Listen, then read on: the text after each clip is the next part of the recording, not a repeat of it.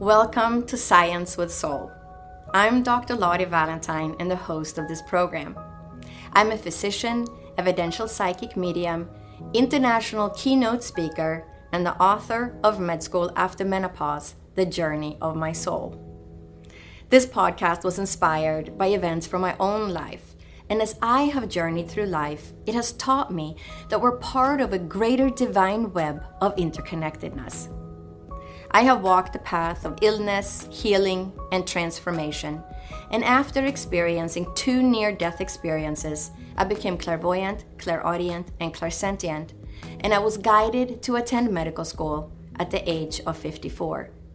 In this podcast, we will meet many different types of doctors, healers, spiritual leaders, educators, and other interesting souls.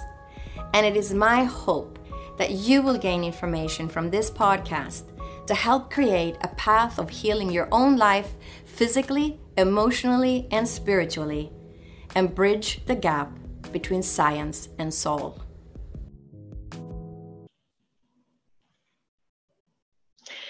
Hi, everyone. I'm Dr. Lotte, and I'm really honored to be here and share this special day with you. I'm going to be talking about intuition and spirituality in modern healthcare. When we look at medicine in the Western world, we tend to look at each organ separately, and we're taught to give a medication for that symptom to suppress the symptoms so that the patient will feel better. But we don't really heal the person. We tend to just give a medication and then that person moves on with his or her life. We need to change the way we look at a person. We need to incorporate a more holistic approach in the healing of that person. And when you look at the world, everything is connected. We are connected to everything that is. Our bodies don't just communicate using chemical signals or chemical reactions, but we also use energy and electricity to communicate within our own body as well as other organisms. We were born from a web of life connecting us physically to all that is and spiritually, even our ancestors.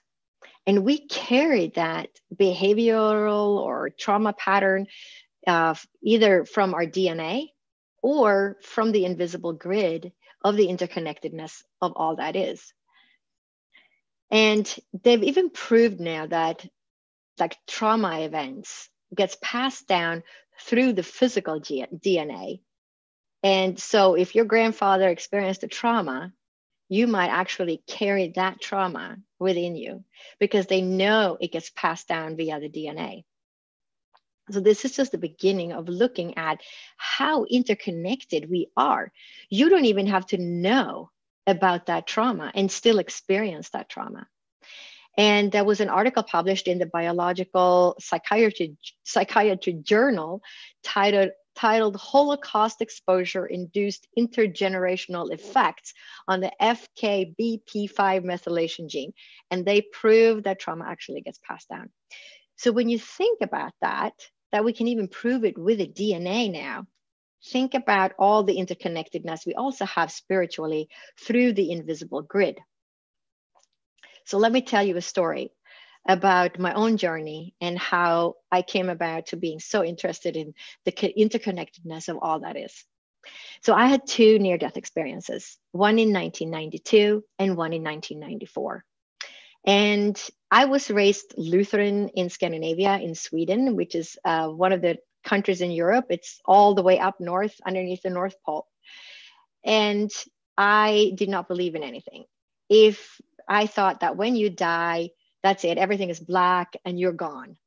And if you could not touch it, smell it, hear it, feel it, as far as I was concerned, it did not exist. So this is how I went into my first near-death experience. So you can imagine I was in for a surprise. So my first near-death experience happened after my 3rd child was born. And we took off for the hospital.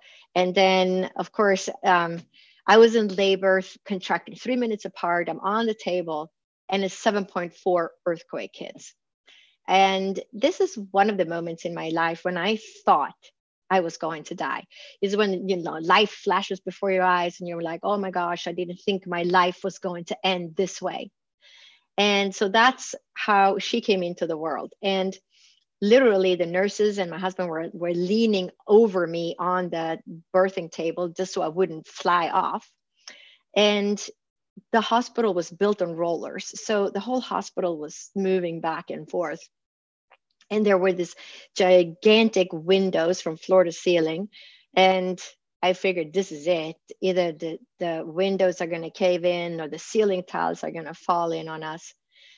And my labor actually stopped. It was that bad. I thought I was going to die. Anyway, the earthquake stopped. And 30 minutes later, my daughter was born. And after she was born, they clean her up and they put her on my chest. And at this point, I have this severe pain in my stomach. And I just kind of lean backwards and I yell for my husband, take the baby, take the baby. I could not hold her anymore because the pain was so severe. And the nurses came in and they massaged my uterus, and this mountain of blood clots came out. And they keep me an extra day in the hospital, and I'm on this drip to contract the uterus back down. And after 2 days, they said, well, she seems fine. We're going to send you on your way. And then 10 days later, when my friends were holding a baby shower for me in the park, I go to the restroom and this enormous blood clot, the size of a baby's head, comes out and falls into the toilet. And I look at that blood clot and, it's like when you feel nauseous because something is really wrong, and just seeing that much blood come out of your body is just shocking in itself. So I went home and my husband took me to the emergency room, and they keep me for observation to do a manual examination. And they say, well, not much blood is coming out right now. And they send me on my way. And then the next day in the evening, I go to use the restroom in our house, and the same thing happens. Another huge blood clot comes out. And I yell for my parents who were visiting to help with the kids and my husband, and we call the ER and we say, hey, another blood clot came out. What should we do? And because the bleeding stopped on itself, we decided I should just see the doctor the next morning. So I go to the doctor the next day. He does the same thing, a manual examination. There's not much blood coming out right now. And I get sent on my way. No blood work, no ultrasound, nothing. And then the next day, I go to use the restroom again. Another large blood clot comes out. So we decide, well, let's go back to the ER. And it's a good thing we did, because if we hadn't, I probably wouldn't be here right now. So we go back to the ER and they examine me and they say, well, there's not much happening right now. And they leave me, for observation. They close the door, no bell to ring. And I just lie there and wait. And then eventually I started bleeding again. And I'm thinking, wow, this is great. I'm bleeding again. They're finally going to figure out that something is wrong. So the door is closed, and finally a nurse opens the door and her jaw just drops. And she says, oh, and I can hear the call going through the loudspeakers, OBGYN, stat to the ER. And I'm just lying there thinking, well, this is good because they finally figured out something is wrong. So this elderly gentleman, probably in his 50s or 60s, comes jogging in with a young physician behind him, and they examine me.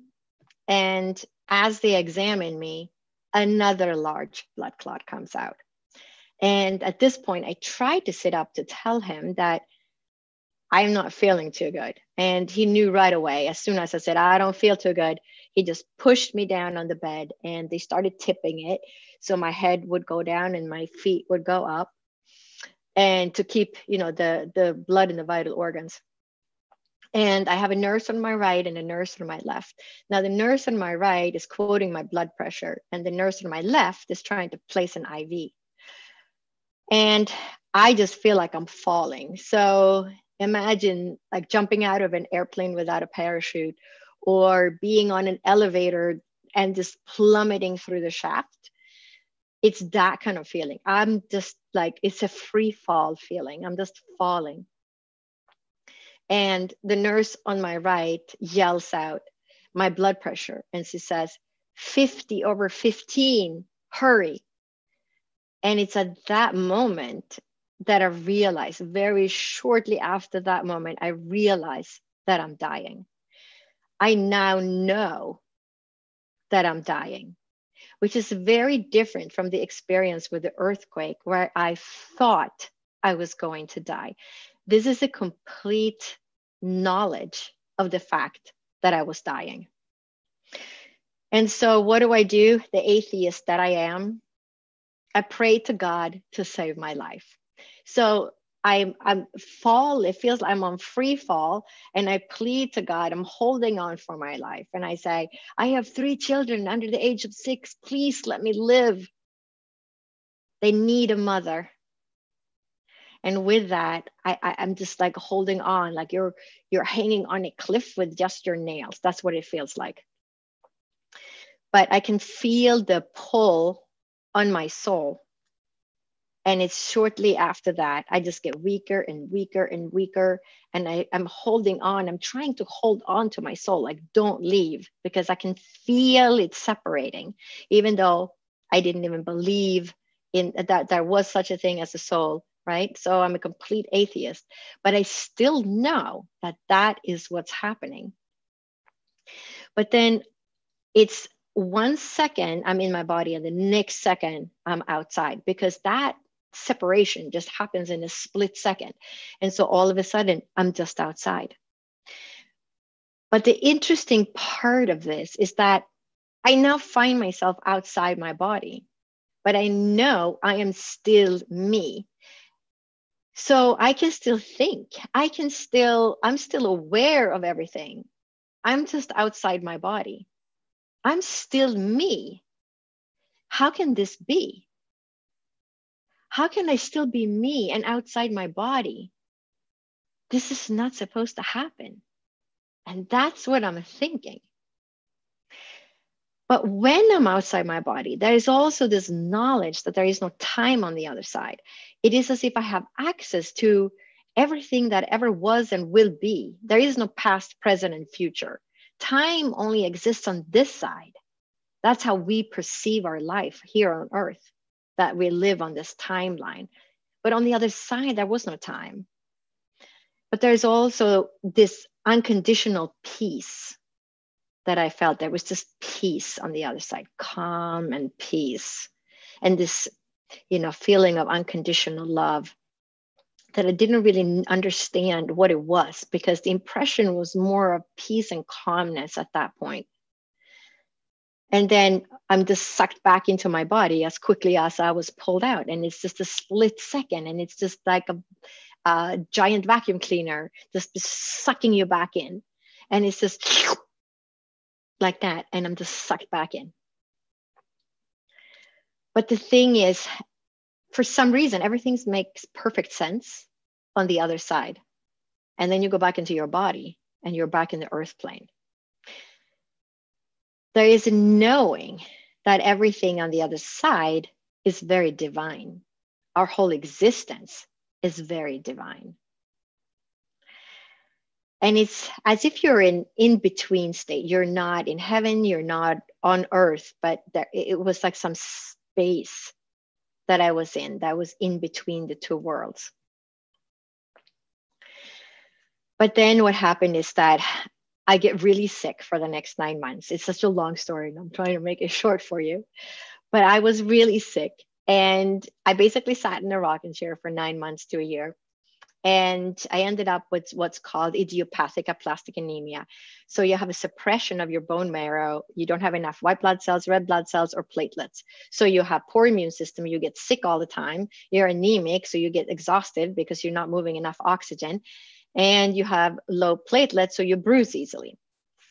So you had this huge bruise on that spanned my entire hip from bumping into the baby's changing table.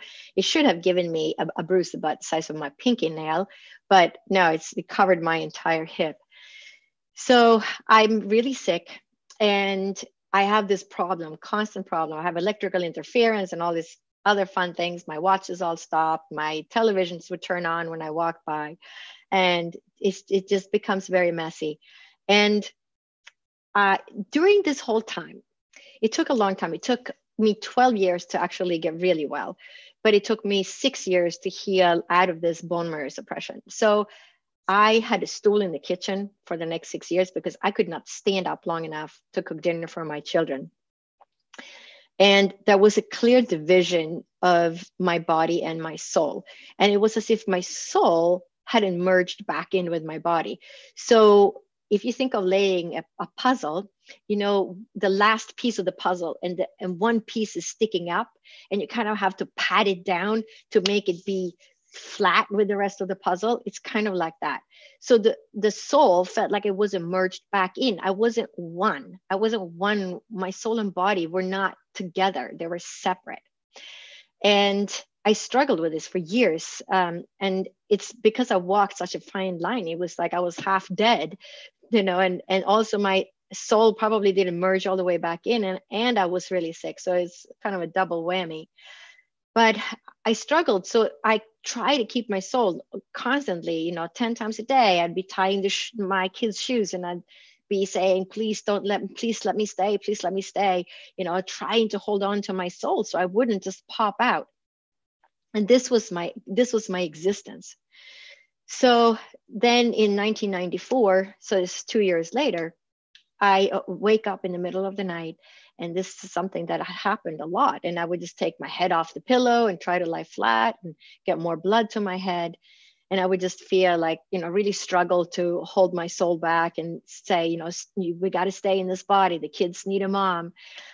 And that this one evening, the pull was just too strong. And again, my soul just popped out. Like in a split second, I'm just out.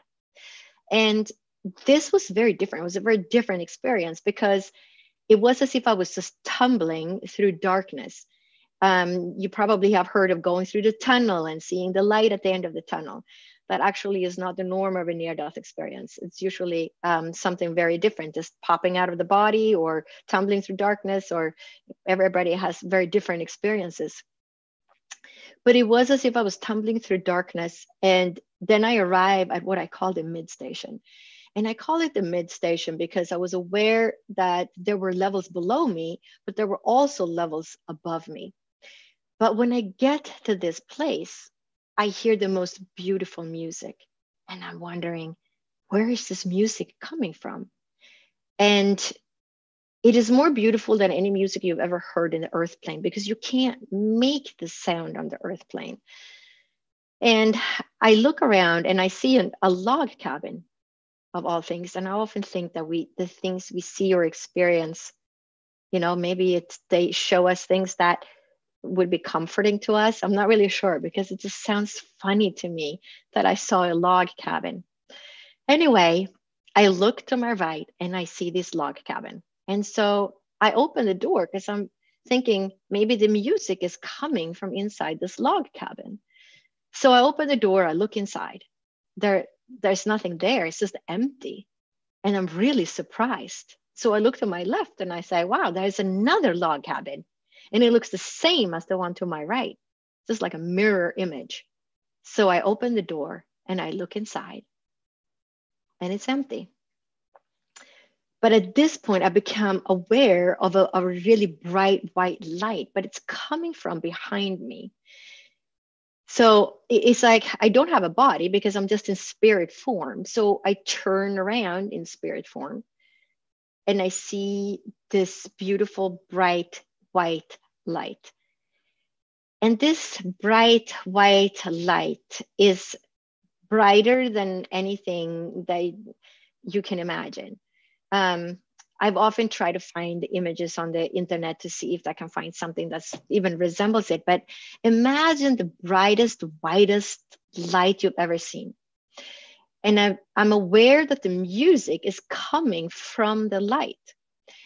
But when I look at the light, there is an outline of angels in the light, and the music is coming from the angels. Now, I did not believe in angels, but still, that is what I'm seeing.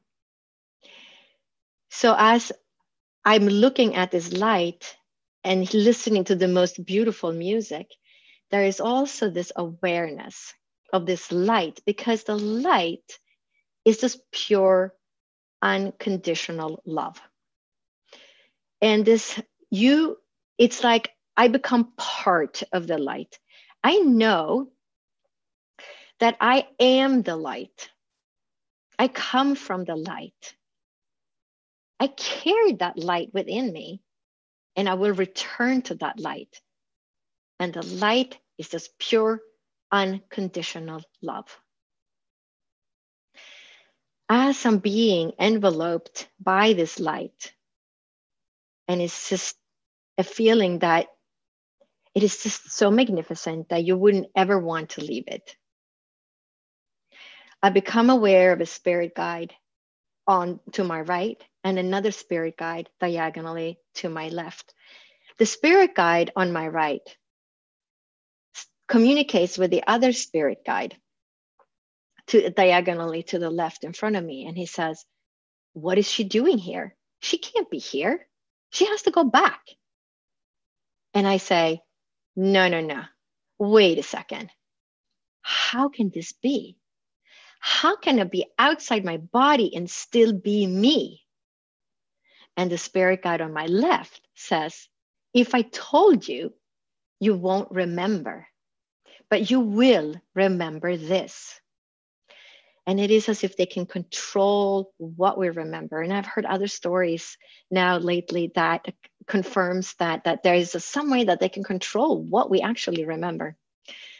But with that, all of a sudden, it's like an image just appeared. And it is as if I'm standing on the moon, looking down on the earth. But around the earth, there is this silvery, glittery net. And to me, it looks like a fish net, because I grew up in Sweden, and I would row that boat early in the morning for my grandmother.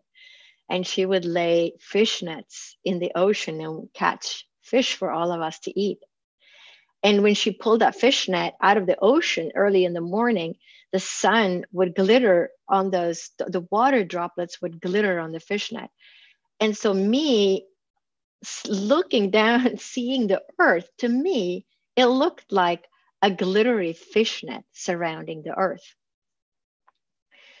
And the spirit guide says, everything on earth is connected up to this grid, but everything on earth is connected to each other. And it's with that message that I was sent back to earth. And it's this message, which happened 26 years ago. It has taken me a quarter of a century to put it all together and really understand the depth of the meaning of that message and how we are truly connected to each other. And again, up into the universe and the spirit world. We are all connected. And I'm going to talk a little bit more about that in a minute. So these types of experiences actually changes a person, both psychologically and physiologically. And I experienced a lot of electrical interference. My watch would stop, my television would turn on. And I talk a lot about these different things in my book. And the people who have these kind of experience actually change so much that sometimes the family members don't recognize the person. And the divorce rate for people who have experienced an NDE is somewhere between 70 and 80%, because the person that married the person that had an NDE no longer recognizes that person. They changed so much from that experience. So some of the things that happened to me is that I became clairvoyant, clairaudient, and clairsentient. And I'm going to tell you some stories about that. So I started seeing things and hearing things before they would happen. And it would be a warning of some kind. Somebody would be sick. Somebody's going to die. It could be almost anything. And one morning, I'm shown 3 successive slides. The first slide is of a black scratch across the passenger side of the van door. We had a van at the time because our kids were young. And the second image, I see 2 children in the car. One is in the front seat and one is in the back seat. And the third image, I'm leaving a note on a black sedan car. And I told my children, and I said, wow, this is what I saw. And the only way we could get hit is if we turn left and we have oncoming traffic from the right. So we went through all the different intersections and figured out one particular intersection where it was most likely that we would get hit. So every day I'm driving my kids to school in San Francisco. We get to this particular intersection. My kids are looking out the window and they say, Mom, the coast is clear, you can go. And this goes on for about, 10 days to 2 weeks. And then we are in our little town and we come out of the bookstore in the car. And there is a lot of cars trying to get in. And there's a big truck offloading boxes of books for the bookstore. And I try to squeeze out onto this little narrow street and I'm making a right-hand turn. And as I make a right-hand turn onto the street, the right-hand side of my car scrapes the car that is parked, and it's a black sedan car. So as this happens, I of course know that what I'm going to see. So I step out of my car, I walk around and I see this black scratch on my car and I just lose it. I just laugh so hard. And everybody's just staring at me because they think, oh my gosh, this woman is nuts. She just scraped this car and she's just standing there laughing. So of course I end up leaving a note on the black sedan car on the windshield because there was no driver. So that is just one example of what happened and how I became clairvoyant. So after 12 years of these kind of events, I was in my living room and I'm walking to the kitchen and I'm aware of a spirit guide coming in. And he gives me 4 messages. And he says, 1, you have to become a naturopathic doctor. 2, you are to integrate East and West. You will bring messages and healing to the people. And you will write 2 books. No, wait, 3. And that message was so clear and so strong. I was enrolled in my prereq classes for med school within a week. Because at this point, after 12 years of having heard messages and getting it confirmed over and over and over again, I just, now when I got a message like that, I knew this is it. I have to do it. And it's just this knowing that you have within you that this is the right thing. And I was really confused about the messages because I said, what do you mean bringing messages to people or healing to the people? What do you mean about writing books? I've never thought of myself as an author. Anyway, that message about the books, you are to write 2 books, no, wait, 3. I've gotten that message myself 4 times. So 2 times from mediums in the United States and 2 times in England from mediums there. And I only had an outline of the book at this time. Nobody knew I was going to write a book except for me. And the message is always the same. I have your mom with me. She's telling me you started writing a book. She says you were to write 2 books. No, wait, 3. And that message comes through over and over again. So our existence, how divine is that? So after I graduated, I went to medical school. I started medical school when I was 54. I graduated in 2016. And I had only been out of medical school for about 6 months. And I went to England to study mediumship because I was still doubting that you could bring in a spirit for somebody else and communicate with that spirit, identify who it is, and then bring a message to that person. So I went there, even though I had received all the messages, but that's different because somebody's dropping in on me. Sometimes I know who it is. Sometimes it's a spirit guide. But could you actually do that for somebody else? So I went there very skeptic and I wanted proof again, of course, because I'm such a scientist at heart. So I go there and I arrive a day early and I sit in this hotel room for a whole day because I'm trying to get adjusted to their time zone in England. And my mother had passed away when I was in med school during my first year. She was 87 and she had dementia during those last years. And here I am, 6 months out of med school, and I'm thinking, oh my gosh, I'm going to get dementia, just like my mom. And now I'm not in medical school. My brain is just going to turn to mush, and I need to stimulate it. So I watched this show called Brain Games, literally for 6 hours. And I'm sitting there watching Brain Games. And then I go to this college and I have a read, my first like professional reading with one of the teachers at the school. And she didn't know anything about me. People come from all over the world to study there. So there's, we represent the entire world in that big class. And she says, I have your mother with me. And the first thing she says is, your mother tells me you're writing a book. And she says, you're to write 2 books. No, wait, 3. So right there, right away, I knew. And then she had all these expressions that only my mom would use. And then she says, your mother is telling me that you're worried about getting dementia and that you're watching these shows, Brain Games, something about the brain to keep the brain active. How would she know that? Nobody knew that. I was by myself in a hotel room somewhere in England. And then she says, your mother says, you don't have to worry about getting dementia because you are going to die from something else. So what does that tell you? Here we go through life and we worry about all the diseases that our parents had, and we spend so much time worrying about it instead of just enjoying life. Maybe I'm going to die from a bee sting while I'm eating dinner in a restaurant. But then I walk around worrying that I'm going to get dementia because my mom had it. So that's just very comforting. And it also shows how divine our existence is and how interconnected we are. There is no death. There is only continuation of life. Your soul continues to exist on the other side without your body. And we can communicate with the spirit world and get messages about our current life or about their life. There is no death, only death of the physical body. We were all born with these intuitive gifts.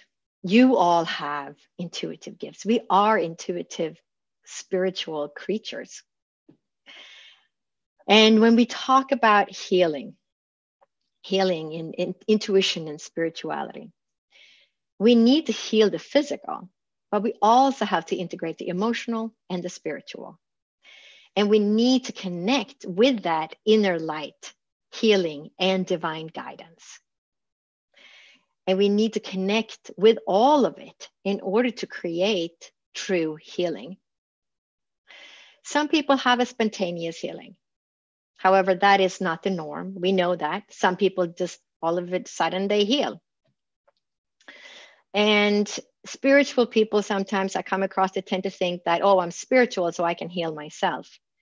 But the truth is that once something has manifested into the physical, we need to work on the physical. But then we need to also work on the emotional and the spiritual, because we have to work on all of it. And we're also dealing with the inherited trauma that we inherit spiritually through the invisible grid of the interconnectedness of everything that is, as well as dealing with the inherited DNA, both physically and emotional trauma that gets inherited through the physical DNA. And we can't always heal the physical. Sometimes we just have to live with it and taking a medication. But we can often manage our conditions, by taking a medication for the rest of our life, and we go on, and that's okay. And sometimes that's just how it is. And once we have a problem, once we have a physical problem, emotional problem, all we can really do is work at it, but we need to incorporate the whole. So when we think about it, sometimes I hear people say, well, my aunt gave herself cancer. Well, it's true that our thoughts impact our physical existence, but we tend to forget that babies are also born with tumors. Some of the diseases that we have later, that manifest later in life, we were born with that. Maybe we incarnated to have that experience. And most diseases can't be cured by yoga and celery juice, even if it did work for someone. Life is just much more complex than this. And it really takes a village to create healing for someone. And we need to restructure our Western approach and the way we view our healing. If you look at the indigenous cultures, and you look at a shaman, they incorporate so many different modalities of healing. He doesn't just beat on his drum and say, okay, you're healed. He or she sits with the person, they hold their hands, they sing to them, they give them plant medicine, they use takuma needles, they do journeying, cord cutting ceremonies, all these different types of spiritual ceremonies, and as well as healing the emotional and the physical with plant medicine. So they really incorporate a bigger toolbox. And it's interesting because in some ways, the indigenous cultures that still exist on our earth today know more about how to heal someone than we do in the Western world. Of course, we have come to great advancements. And if you have a heart attack, I'm going to go to the ER if I have a heart attack, because we're really good at saving people's life in a very, very acute situation. But when it comes to healing chronic kind of diseases, where the Western medicine is not so good, and we need to change that approach in how we create healing for these people. And we need to work as a team, and we need to talk to each other. Each of the different specialties within medicine itself, we have doctors and nurses and counselors, psychiatrists, psychologists, and everybody does their own little piece. But we don't all communicate with each other to create a healing for this person. And it really takes a village. So ask yourselves, is it ethical to practice medicine or work as a healer without incorporating intuition and spirituality in the work as a healer? So thank you all for listening. It's been my pleasure to be part of your special day in New Zealand. I'm looking forward to the question and answer sessions later. And feel free to ask me anything. I will do my best to answer all your questions. And I also want to announce that I just started a new podcast series. It's called Dr. Lotte, Science with Soul. And it's my hope that you will gain information from this podcast to help create a path of healing emotionally, spiritually, and physically in your own life, and create a bridge between science and soul.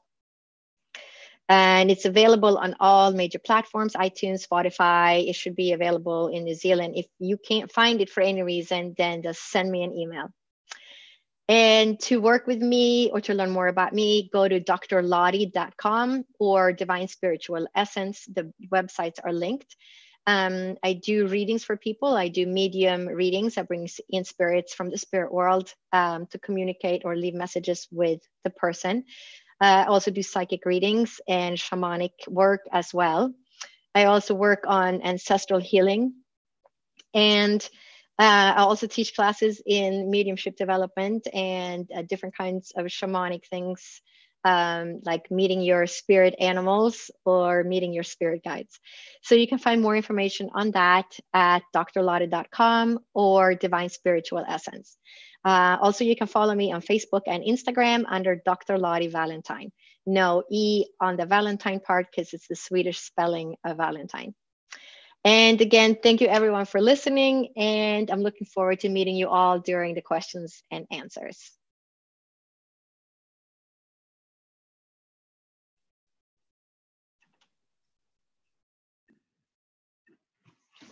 I hope you enjoyed listening to this episode of Dr. Lotte, Science with Soul.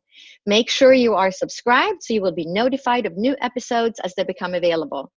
To book a session with me or to sign up for a workshop or to see me as a physician, please visit drlotte.com or divinespiritualessence.com. My book, Med School After Menopause, The Journey of My Soul, is available online at Amazon as well as other online platforms worldwide.